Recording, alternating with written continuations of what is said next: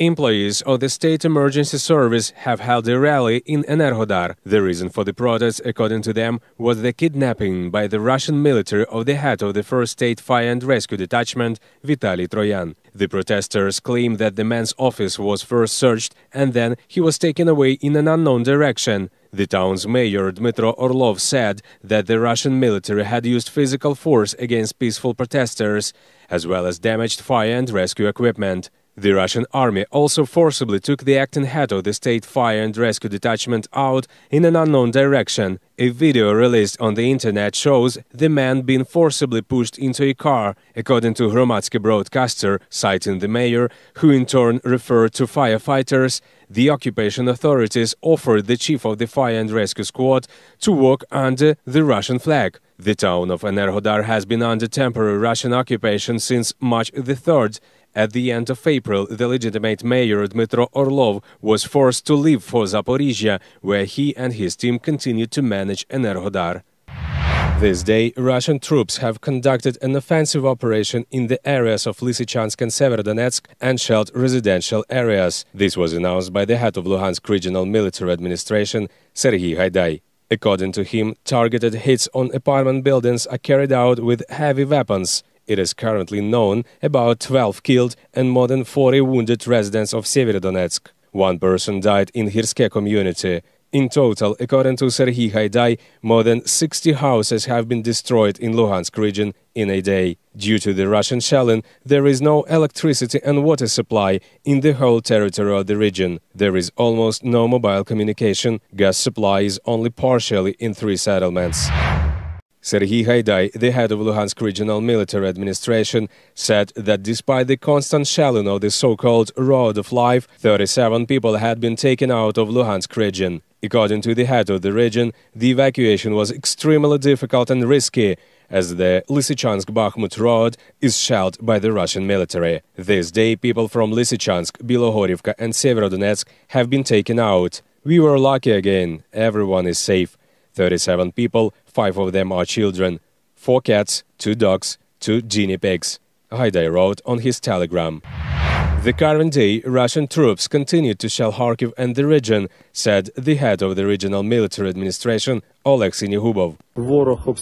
The Russian army fired at Kievsky residential district of Kharkiv, as a result of which the boiler room of one of the medical institutions was damaged. There was also shelling of Shevchenkivsky district, Saltivka and Pivnichna Saltivka. There are wounded and dead. Among them are children. According to Oleg Sinihubov, shelling was also carried out in other settlements of the region, where people were injured as well. A woman and a 13-year-old child received shrapnel wounds in Veliki Hutory. Another 3 people were injured in the shelling in the village of Shevchenkove in Kharkiv region. On the night of May the 20th, an enemy shell hit a private house in Dergachi in Kharkiv region, and a garage and a car caught fire in Mala Danilivka as a result of the Russian military attack. This day, shelling continued on the front line in Donetsk region, said the head of the Regional Military Administration, Pavlo Kyrylenko. According to him, several settlements, including Avdiivka and Bakhmut, were hit. As a result of the shelling, 5 civilians died in Donetsk region, 2 in Bakhmut, 1 in Krasnohorivka, 1 in Avdiivka, and 1 in Hrstyshi. Another 6 people were injured. It is currently impossible to determine the exact number of victims in Mariupol and Volnovakha. According to the Union of Forces, during the day on May the 20th, Russian troops fired at about 50 settlements in Donbass. The Russian army does not stop shelling residential areas of Donetsk region. The National Police of Ukraine reports that the city of Liman is under enemy fire every day. The Russians do not stop and destroy it completely. They are purposefully hitting the housing areas, the National Police's Telegram channel reads. The situation is unstable. It can get worse every hour. The town is constantly under artillery shelling, both mortar and Harat and Uragan rocket systems. The enemy shells the town with everything it can. Tonight we had a mine attack, and I went out. I had to go to the bathroom, and as I approached the window, it immediately hit me. The glass, yes, perhaps the glass, but here too the wound is on the forehead. Apparently something must have broken that glass. It is reported that one person from Liman was taken to Kramatorsk hospital during the day. On May the 19th, police also managed to evacuate 60 locals, including 4 children, to safety. There is an evacuation in other settlements of the region, which are under attack by the Russian army.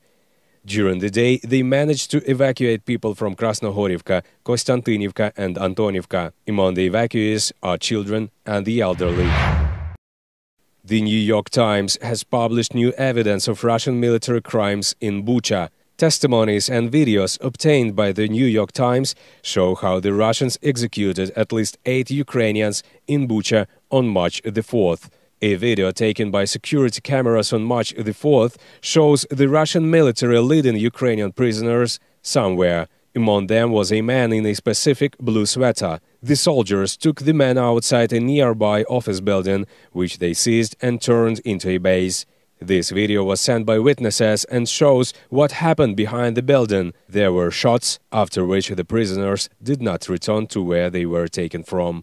A March the 5th drone video shows bodies lying on the ground near the office building, with 2 Russian servicemen next to them. Among the bodies is a man in a blue sweater. Since the Russian invasion began, in almost every Ukrainian town and village, volunteers have been weaving camouflage nets for Ukrainian defenders. Since the beginning of the full-scale invasion, 302 nets with a total area of 6,000 square meters have been made at Zaporizhzhia Soldiers' Mother Center. They do it according to the developed technology. They receive orders from the military and weave separately for military equipment and weapons and individually for soldiers. The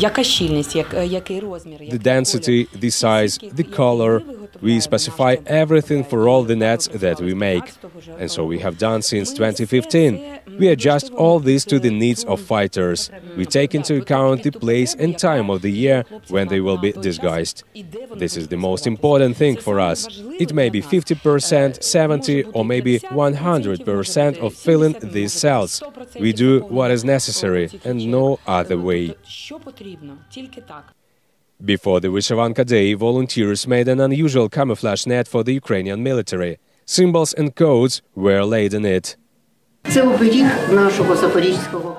is the amulet of our Zaporizhzhia region, the amulet for our boys. This is the land we are defending. And then the idea went further. We will make a net with a flag, with the Ukrainian emblem, national symbols. And we'll go even further. Here we will make marigold flowers, and this is our land.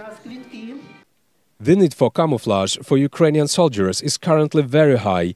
After all, such nets make it possible to be invisible and save the lives of the military.